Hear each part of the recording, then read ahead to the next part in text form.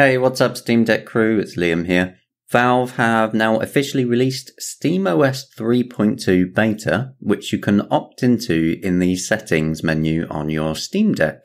A link will be in the description to the full patch notes. The first major one is that this brings a OS-controlled fan curve, so you should see a quieter fan, although temperatures will be a bit higher as it's often silent when idle, and not as loud as before when you're actually gaming. Another big one is experimental support for switching your refresh rate, which I'll give you a brief demo on now.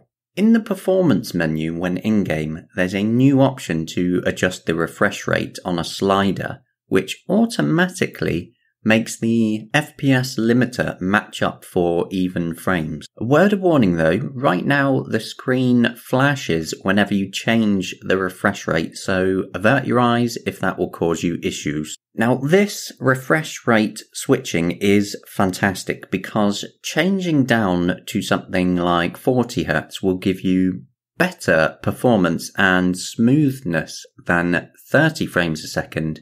And of course, not drawing as much power as 60 frames a second, but games are still really playable. It's really the sweet spot middle ground for frame timing. Another change is that in desktop mode, the on-screen keyboard should now hopefully come up automatically in some cases. This is experimental as well. Over time, Valve will hopefully improve it further so you don't have to use the Steam plus X keybind so much in the desktop mode. That's all for now. Hope you like the quick info and I'll see you in the next video.